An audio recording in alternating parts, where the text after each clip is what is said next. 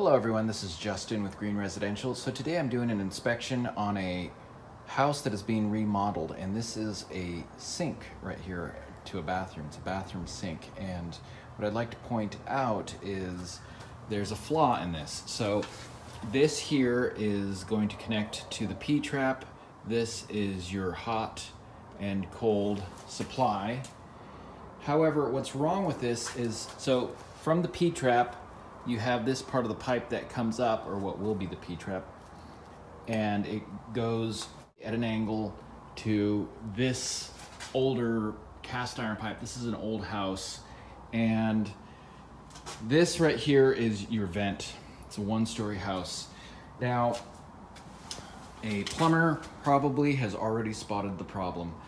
This vent right here is most likely not high enough. So this should go at least 6 inches above the top of the sink, or the maximum flood level. So if the sink were to fill up and spill onto the ground, this should be 6 inches higher than that, which it does not look like it's 6 inches higher.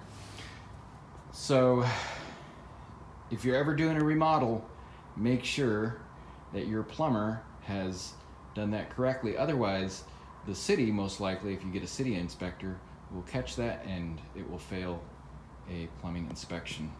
Well, I hope this video has been helpful or enlightening. If you found it helpful, it'd be much appreciated if you hit that thumbs up button. We also make videos like this that are informative, and many of them include simple repairs that many homeowners can do themselves on a regular basis. So if you feel so inclined to hit that subscribe button, you'll be updated regularly with all kinds of content related to houses. Well, have a great day, and bye for now.